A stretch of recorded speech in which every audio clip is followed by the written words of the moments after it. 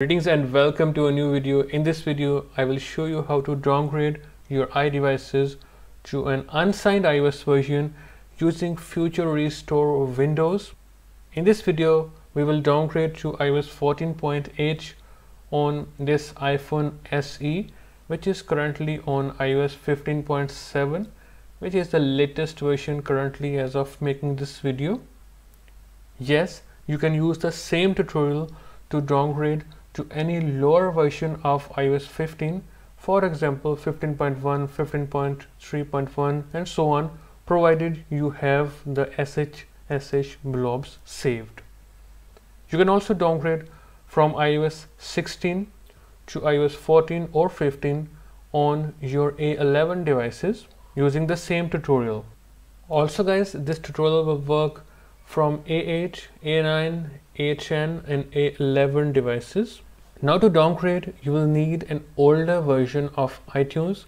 The latest version of iTunes will not work. I will show you how. Now guys, first of all, close iTunes and we'll have to uninstall it completely. Right click this PC, manage. Now go to device management. With your iPhone or iPad connected, you'll have to uninstall these devices. Simply uninstall device, put a check mark here, uninstall. If you find as many other Apple drivers, please uninstall them this way. Now head to programs and features from control panel and you will have to delete everything related to iTunes. So I will begin with iTunes, uninstall it. Alright, when iTunes is uninstalled, you will have to uninstall these also: Apple Application Support, Apple Mobile Device Support, Apple Software Update and Bonjour. So I will quickly do it first. Also at this point, disconnect your device. Alright guys, I have uninstalled everything related to iTunes. If you have iCloud, you can leave it in. The best version to use is iTunes 12.4.3. So you can download it by searching it and then use the first link and then download it from here. Now simply install the older version of iTunes.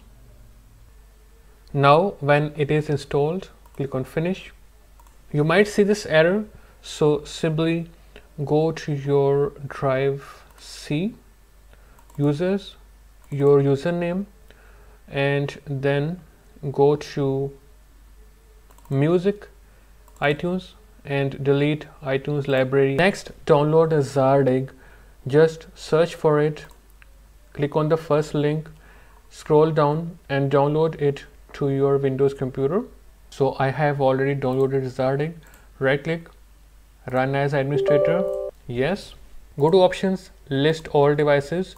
Now put your device into DFU mode. Alright. When your device is in DFU, you will see the list and it will show up here in DFU mode. Now if the driver for libusbk is already selected, you are good to go because I have done it already. So if it is not showing up here, you will just have to tap these little arrows, select USBK and you will click replace driver, and likewise the driver will be installed successfully. You can close it, minimize Zaardig. Now open the gestures folder. Now open a CMD and then simply drag gesture into it, space PWN, press enter, and you will see that now you can boot untrusted images. Now you are good to go to use Futurerestore. Now simply close it, go back and open Zaardig again. Go to the DFU mode Apple device. Now you'll have to replace the driver with WinUSB. Click replace driver.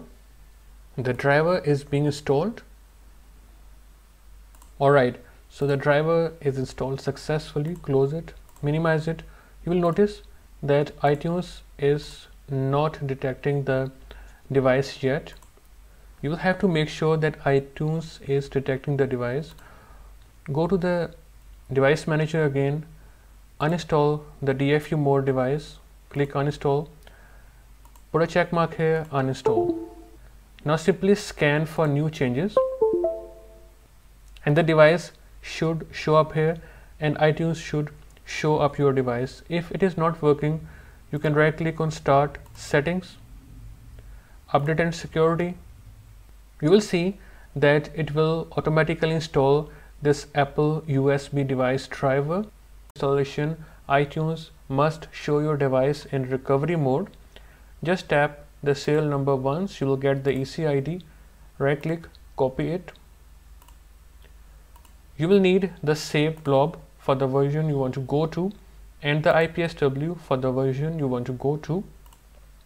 You can open the TSS Savers website, click retrieve and paste your EC ID here, submit and open link. You will get all the saved blobs for the versions. If you see a 404 error, it means that you haven't saved any blobs. In that case, you can try using shsh.host, click on find my, paste the EC ID and then you can find the blob and download it. So I want to downgrade to 14.8 and now simply download one of the blob. Next you will need the IPSW. Go to ipsw.me, select your device. So I have this iPhone SE1. Scroll down and I will download the IPSW for 14.8 because it is the version I want to downgrade to. Now click download and download it to your computer. Simply open CMD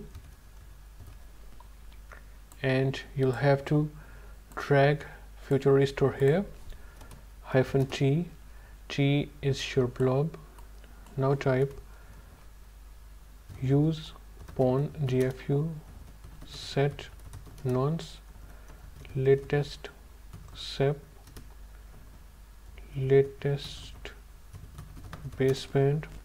Now drag the IPSW here, press enter, and now booting IBS, iBack.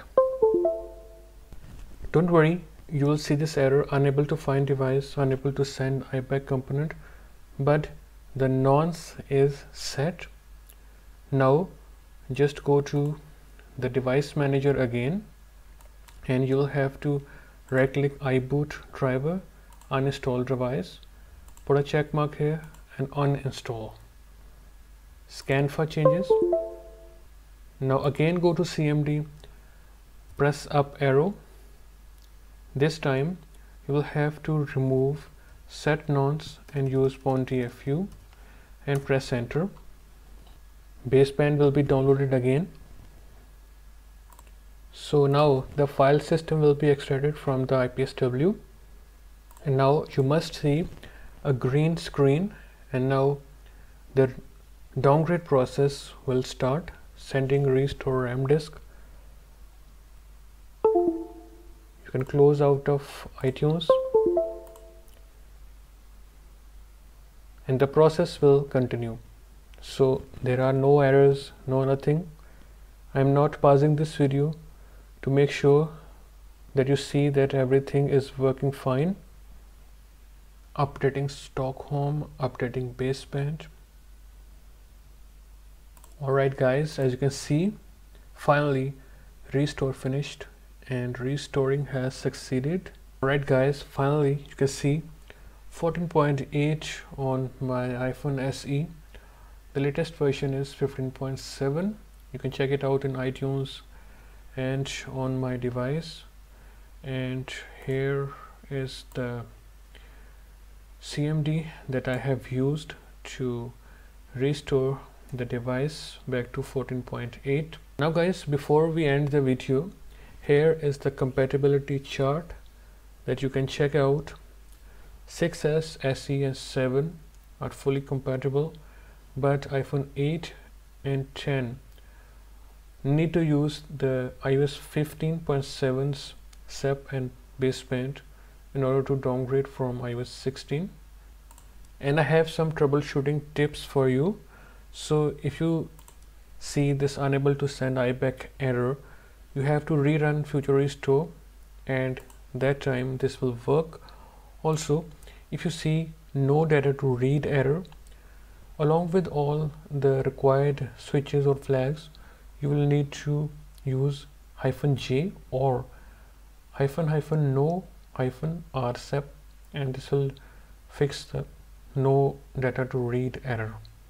Also, to fix activation issues on A11 or any iOS 16 compatible device, to downgrade to 15 or 14, you will have to use this flag, custom-latest-buildid 19H12 and custom-latest-beta. This will fix the activation issues because it will use 15.7 SEP and baseband. That's all for this video, guys. If you still have questions, you can always ask in the comment section and I will reply you as soon. I will see you in a new video. Goodbye.